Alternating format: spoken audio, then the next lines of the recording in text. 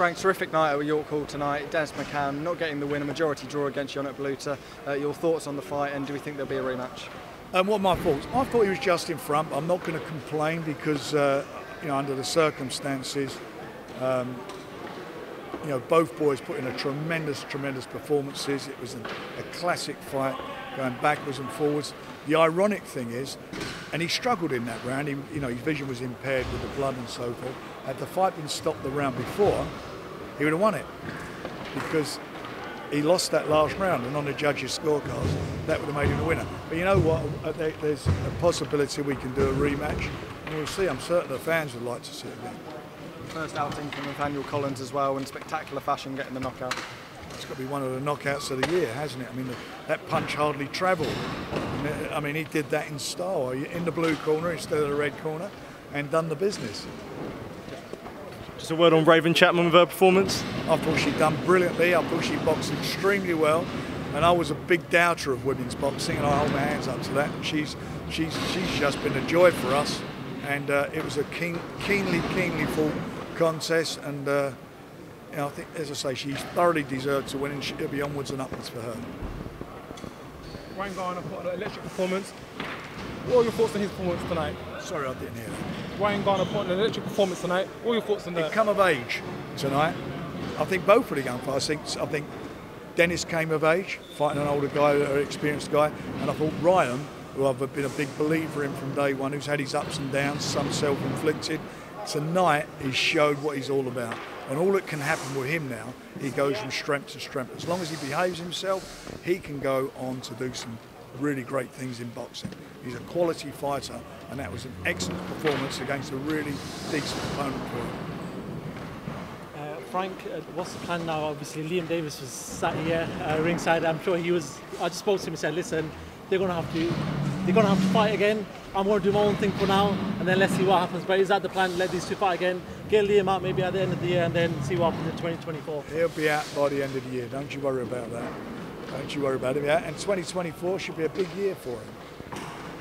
Frank, just moving away from the show, it's the big one for you next week. Talk to me. Nervous? Are you looking forward to it? It's a big opportunity for Daniel. I'm not nervous because I'm not fighting, but I'm looking forward to it. I spoke with Daniel this evening, and I also I'm see him in the week. He is in a real good place at the moment, both physically and mentally. And for me, I think he has the tools to win this fight against an exceptional fighter. He's young enough. It's going to be similar, I think, in some ways to how this fight panned out tonight with Dennis, in as much that it's a very experienced guy against a younger fighter, and he's obviously going to try and old man him. But I think that he's got hand speed, he's got power in both hands, he's got good footwork, and I genuinely think that he can pull it off. It's all going to be down to his temperament, and at the moment he's in a brilliant place. Frank, I know you're definitely talking about the whole Conor Benn. We saw Dylan White, and this week we saw Alycia Baumgardner also fail or have an adverse finding in her sample. Is it more concerning that for us people outside looking in, there's no clear process on how these things are rectified? And it's disgraceful for people outside and inside. And we're not. And what I'm getting sick of is all the nonsense that's being spouted out about who's doing what. That drugs-free sport, which tests, as we know in America, tests various other athletes in different sports, which is not a dangerous sport such as boxing. And their lab reports go back to the organisations. The lab reports that for her went back to Matchroom, and Matchroom obviously disclosed it eventually. Well, disclosed it. She's obviously had quite a few tests under that regime. What concerns me about it is, first of all, is that drugs-free sport do not have the same standard and do not test for substances that VADA test for and UKAD test for, like EPO. They don't test for human growth hormone, which is not acceptable. It's no good that somebody takes a sample and puts it on a shelf for 9 days before submitting it to a laboratory, because all you're doing there is giving a lawyer an opportunity to take that whole process apart. If she was to have a hearing, and I'm sure something's going to be worked out, at that hearing if she's found to be that she did do something, she should be banned. But they've left a lot of loopholes for her to get out. What I found concerning was apparently she allegedly was going to leave Matchroom and go and sign with Jake Paul. So you can look into that which way you want. Frank, we've also seen that UKAD and the British Boxing Board of Control have launched a formal appeal against Conor Benn. Did you expect that to happen? And Yes. if so, If they didn't do it, then they would not be worth having. There's been no hearing. All this nonsense about he's been exonerated. Where are the journalists? What is going on in this world? Where is anybody printing the truth? There was no hearing regarding him testing positive. The hearing was all about jurisdictions.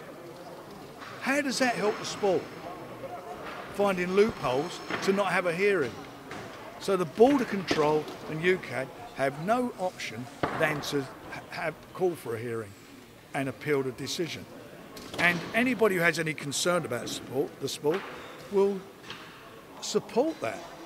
And more importantly, Conor Benn, if he's not guilty, then have the hearing and with UKAD. Why wouldn't you do that?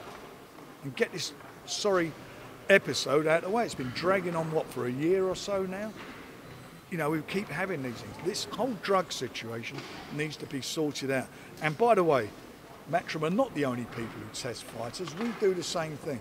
We use VADA because that's what the Americans, if it's American fighters and mostly worldwide, recognise, or UKAD. That's who we use. And if they continue drugs-free to not be testing for banned substances are banned by VADA or UKAD, then it's not fit for purpose, those tests.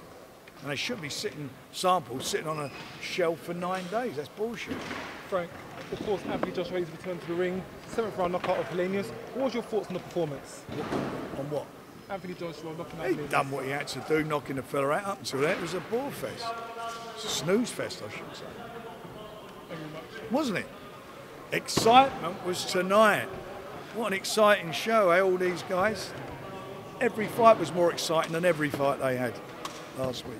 That's the excitement. These young kids, you're seeing stars of the future. I don't want to be and I've got to tell you, all you haters out here, I'm responding to questions you're asking. I'm not bringing it up. They're questions that you're asking me. I don't even want to talk about that fight. But as you asked me, it was a snore fest. Frank, Oh, it's all done. Go on in one more.